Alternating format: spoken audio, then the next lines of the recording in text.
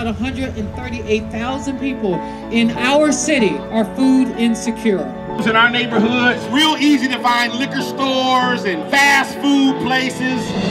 No fresh products in the neighborhood. We not only get the processed food, we get the food that others really don't want. This is a program that's really trying to bring healthy foods to our neighborhoods, and I cannot say thank you enough, because you all are really helping us to fill a void in our community. We can't live healthy, sustainable lives without nutritional food. We have to form the habits to eat those proper foods, and we must teach our children to eat those proper foods. But we're so grateful that we have companies moving into our neighborhood that understand the value of life.